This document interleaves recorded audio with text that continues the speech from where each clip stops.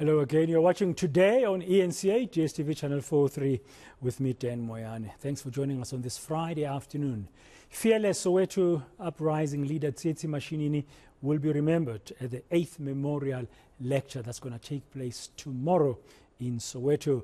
Mashinini was one of the students who led the 1976 Soweto Student Uprising. The pupils were protesting against the use of Afrikaans as a medium of instruction in schools under the then Bantu education system. Well, let's discuss more details about this year's Tsietsi Mashini Memorial Lecture. I'm joined by Isaacson High School Alumnus, Omry Makgoale. Omry, good afternoon. Thanks for joining us and welcome to today. I can't believe it's the 8th annual lecture, memorial lecture. Time just flies since you started honoring Tsietsi Mashinini every year in this manner. What can people look forward to tomorrow?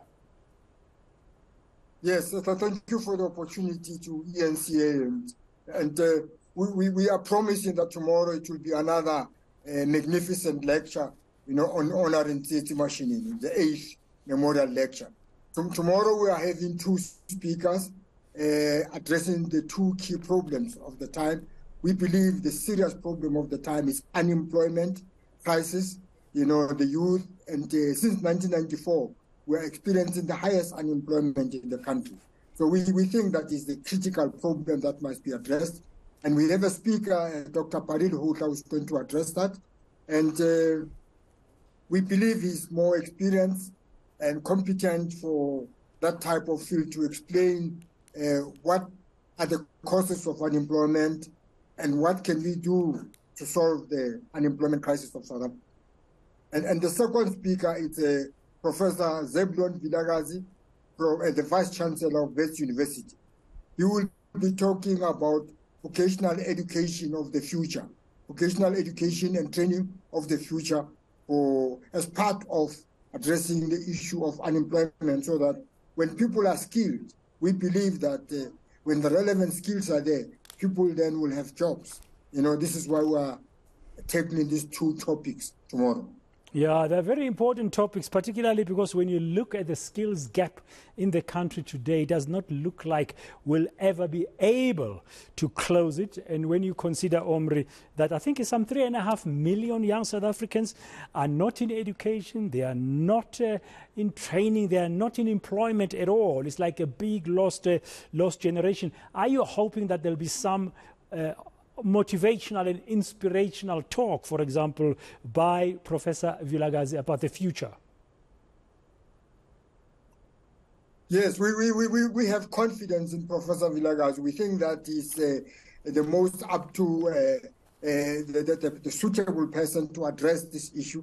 And he will be in a position, because he grew up in South Africa, grew up in Katlehong. He knows the conditions very well in South Africa and in South Africa. So he will be in a position to see how this vocational technical education can be, projected into the country, and how we can, with it, make sure that the young people have got skills that when they finish whatever education, then they can get a job. At the moment, we have graduates who are unemployed, and primarily because maybe the skills they have are not required by the job market. Yeah, maybe some of our younger viewers, so to speak, might not remember Tsietsi Mashinini. What stood out for you about him? Yeah, Tsietsi was a very robust debater, a very intelligent young man, and very robust debater. He very acute logic. He could, analyze things quickly. But what was important with him was he was reading a lot. He used to read a minimum of 3 James Hadley Chase a week. When we were struggling to finish one, he was reading about 3 a week. So he was the first reader in terms of James Hadley Chase or the novels of the time. And this is what made him to be very eloquent in the English language and very eloquent in debates. So he was somebody that should be emulated. We believe that if the youth of today were reading as much as he did, they would be far better off Yeah, I mean, if you see the latest research shows that I think the bulk of our school children in grade 4 cannot read for meaning, and this is in 2023. It looks like we're still battling with things like that. That Tsietsi Mashini did very well, and his generation, as you've just said. Now, with an annual lecture, you're always hoping that there will be a link with his legacy. Is there going to be such a link tomorrow? Yes, there is a link.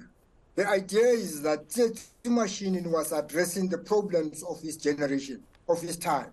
The Afrikaans as a medium of instruction and Bantu education and apartheid.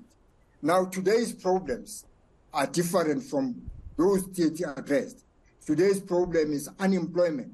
So the lecture of tomorrow is to address the current problems as compared to Tsietsi, who was addressing the current problems of the time. So but basically what we are saying is that the lecture is used to address the current problem in the same way as Tsietsi was addressing the problems of his time. That's how the link comes in.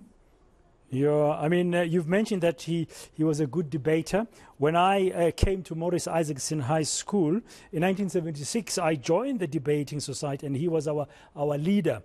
And I mean, the eloquence there, we just could not believe. But the commitment to improving oneself, it's one kind of image I still keep in my mind about Tsietsi Mashinini. He really didn't accept mediocrity. Yes, he really didn't accept me, and that's why he was hardworking. He was hardworking, and I always thought to him, of course, that he would have made a very good lawyer, because hardworking, debating, reading a lot, improving himself all the time. So he was really an ideal student to follow and to admire. And I think that the youth of today, if they can read as much as he did, and have the passion to improve themselves on a continuous basis, the country will go far. Yeah, so what's the program like tomorrow? You've given us the names of the two main speakers.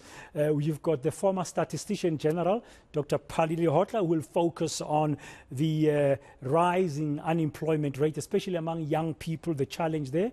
And you've got the Vice Chancellor of Wits University, Professor Zeblon Vilakazi, who will talk about the future of vocational education and training. What time and what's the venue? Is the venue the school itself, Morris Isaacson High School in CWJ? Yes, the lecture will be held inside the schoolyard at the music center inside the schoolyard. And it starts at 13:30, but effectively from 2 o'clock. 13:30 it will be like music, welcoming people, but at 14 hours, the lecture program starts effectively. And we have also poetry by Makgoale Manaka, who will provide poetry and on top of the speakers. So people are welcome, but it's with reservations because the music center has got restrictions of numbers. We can only take up to 250. Okay, good luck. I'm sure it's going to be a very, very inspirational and successful 8th annual memorial lecture for Tsietsi Mashini, taking place tomorrow from about 1:30 to 2 o'clock at Morris Isaacson High School in Central Western Jabavu in Soweto. That was Omry Makgoale. He is one of the generations of the 76 generation. He was also at Morris Isaacson High School at the same time as Tsietsi Mashinini. It feels like it's a long time ago. Now,